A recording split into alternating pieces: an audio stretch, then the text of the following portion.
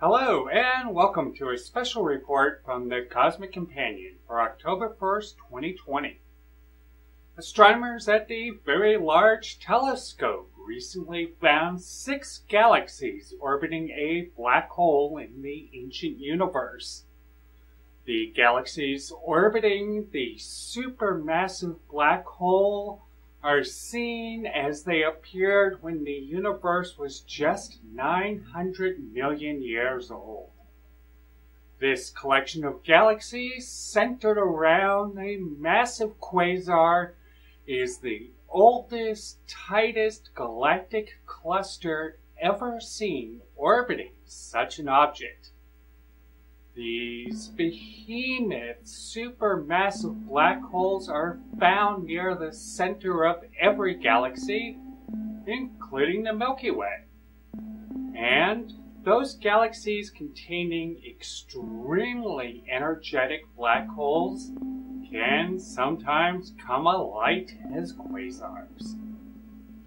This new study reveals the behemoth black hole near the center of the cluster is 250 times more massive than the supermassive black hole near the center of the Milky Way, encompassing this system a vast spider web of gas and dust 300 times the size of the Milky Way stretches across space like a spider's web.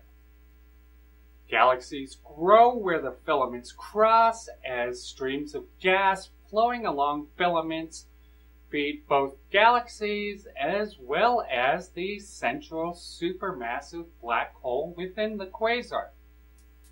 The first black holes in the universe likely formed from the collapse of the earliest stars.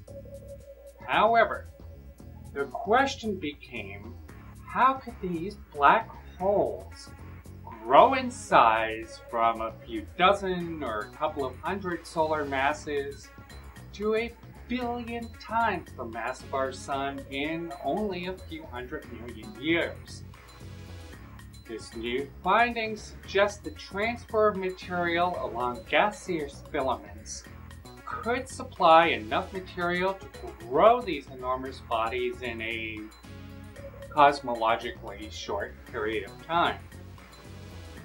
Through other similar structures, the largest black holes could quickly form within clouds of gas and dust feeding the ravenous void, researchers speculate. The next question one should ask is, how did the filaments form? The gravitational influence of dark matter has pulled on so-called ordinary matter since soon after the Big Bang. Researchers believe this influence is what first pulled matter into the filaments seen in this recent finding, providing the black hole with a feast of gas and dust. These galaxies are among the faintest that can be seen by our current generation of telescopes. The extremely large telescope, being developed as part of the European Southern Observatory, will be capable of seeing fainter, more distant galaxies in the ancient universe. On October 20th, we will talk with Dr. Roberto Gilli from the National Institute for Astronomy and Astrophysics in Italy, a leader on this recent discovery.